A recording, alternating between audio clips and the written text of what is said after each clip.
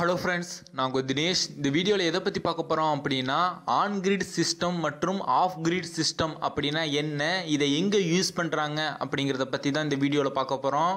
வாங்க பார்க்கலாம்.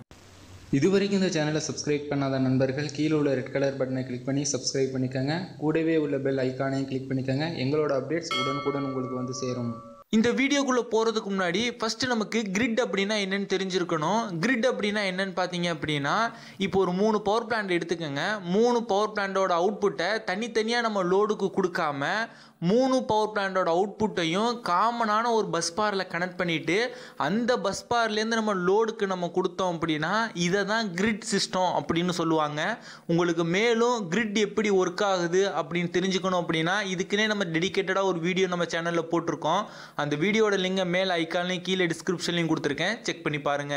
பொதுவாக இந்த கிரிட் சிஸ்டத்தை 2 வகையாக பிரிப்பாங்க. ஒன்று ஆன் கிரிட் சிஸ்டம் அப்படின்னு சொல்லுவாங்க, இன்னொன்று ஆஃப் கிரிட் சிஸ்டம் அப்படின்னு சொல்லுவாங்க. ஆன் கிரிட் சிஸ்டம் அப்படின்னா என்னன்னு பார்த்தீங்க அப்படின்னா, பவர் பிளான்ட்ல ப்ரொடியூஸ் ஆகிற பவரை ஸ்ட்ரெயிட்டாக எடுத்து கிரிட்டில் கனெக்ட் பண்ணிட்டாங்க அப்படின்னா இதை ஆன் கிரிட் சிஸ்டம் அப்படின்னு சொல்லுவாங்க. எந்த விதமான பேக்கப் எடுக்க மாட்டாங்க. ப்ரொடியூஸ் ஆகிற பவரை அப்படியே கிரிட்டில் கனெக்ட் பண்ணிட்டு லோடுக்கு கொடுத்துருவாங்க. இதை ஆன் கிரிட் சிஸ்டம் அப்படின்னு சொல்லுவாங்க. ஆஃப் கிரிட் சிஸ்டம் அப்படின்னா என்னன்னு பார்த்தீங்க அப்படின்னா, பவர் பிளான்ட்ல ப்ரொடியூஸ் ஆகிற பவரை ஒரு பேக்கப் எடுப்பாங்க. ஒரு பேட்டரி வச்சோ இல்லைன்னா ஏதாவது ஒன்று வச்சு பேக்கப் எடுத்துட்டு பேக்கப் எடுத்ததுக்கு அப்புறம் கிரிட்டுக்கு கனெக்ட் பண்ணி லோடுக்கு கொடுத்தாங்க அப்படின்னா இதை ஆஃப் கிரிட் சிஸ்டம் அப்படின்னு சொல்லுவாங்க. இந்த கிரிட் சிஸ்டத்தை மெயினாக எங்கே யூஸ் பண்ணுவாங்கன்னு பார்த்தீங்க அப்படின்னா சோலார் பவர் சிஸ்டத்தில் யூஸ் பண்ணுவாங்க. சோலார் பவர் சிஸ்டத்தில் யூஸ் பண்ணும்போது இதை மேலும் 3 வகையாக பிரிப்பாங்க. என்னென்னு பார்த்தீங்க அப்படின்னா, ஃபர்ஸ்ட் ஆன் கிரிட் சிஸ்டம், இதை கிரிட் டை இல்லைன்னா கிரிட் ஃபீட் சோலார் சிஸ்டம் அப்படின்னு சொல்லுவாங்க. ரெண்டாவது ஆஃப் கிரிட் சிஸ்டம், இதை ஸ்டாண்ட் அலோன் பவர் சிஸ்டம் அப்படின்னு சொல்லுவாங்க. மூணாவது ஹைபிரிட் கிரிட் கனெக்ஷன் அப்படின்னு சொல்லுவாங்க. First on grid system. On grid system அப்படின்னா என்னன்னு பார்த்தீங்க அப்படின்னா, சோலார் பேனல்ல ப்ரொடியூஸ் ஆகிற பவரை ஒரு இன்வெர்டர் வச்சு டிசிலேருந்து ஏசிக்கு கன்வெர்ட் பண்ணிட்டு நம்ம வீட்டுக்கு கனெக்ஷன் பண்ணுவாங்க. அப்படி இல்லை அப்படின்னா ஸ்ட்ரெயிட்டாக கிரிட்டில் கனெக்ட் பண்ணிடுவாங்க. இதை தான் ஆன் கிரிட் சிஸ்டம் அப்படின்னு சொல்லுவாங்க. ரெண்டாவது of grid system. Of grid system என்னன்னு பார்த்தீங்க அப்படின்னா, சோலார் பேனல்ல ப்ரொடியூஸ் ஆகிற பவரை ஒரு சார்ஜ் கண்ட்ரோலர் வச்சு கண்ட்ரோல் பண்ணுவாங்க.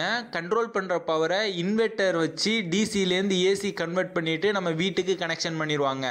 இது கனெக்ஷன் பண்ணது மட்டும் இல்லாமல் இப்போ சோலார் பேனலில் நம்ம யூஸ் பண்ணுற பவரை விட எக்ஸஸாக ப்ரொடியூஸ் ஆகுது அப்படின்னா அந்த பவரை ஒரு பேட்டரி பேங்க் வச்சு ஸ்டோர் பண்ணிக்குவாங்க.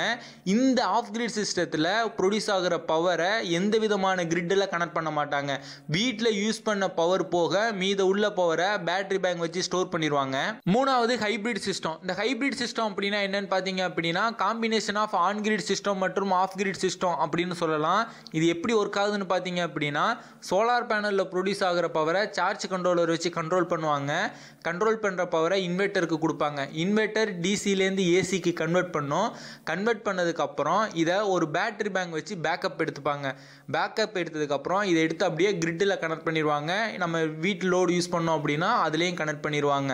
அதாவது சோலார் பேனலில் ப்ரொடியூஸ் ஆகிற பவரை கிரிட்டுக்கும் கனெக்ட் பண்ணுவாங்க, பேட்டரி பேங்க்லையும் ஸ்டோர் பண்ணுவாங்க. அதாவது combination of on grid சிஸ்டமாகவும் work ஆகும், ஆஃப் கிரிட் சிஸ்டமாகவும் ஒர்க் ஆகும். அதனால தான் இதை ஹைபிரிட் சிஸ்டம் அப்படின்னு சொல்கிறாங்க. ஓகே ஃப்ரெண்ட்ஸ், இந்த வீடியோவில் கிரிட் சிஸ்டத்தை பற்றி எனக்கு தெரிஞ்ச ஒரு சில தகவல்களை உங்களோட ஷேர் பண்ணேன். இந்த வீடியோ உங்களுக்கு பிடிச்சிருந்தது அப்படின்னா இந்த வீடியோக்கு ஒரு லைக் கொடுங்க. இந்த வீடியோ பற்றின கருத்துக்கள் மற்றும் உங்கள் சந்தேகங்களை கீழே கமெண்ட் பண்ணுங்க. மறக்காம இந்த வீடியோவை உங்க நண்பர்களுக்கும் ஷேர் பண்ணுங்க.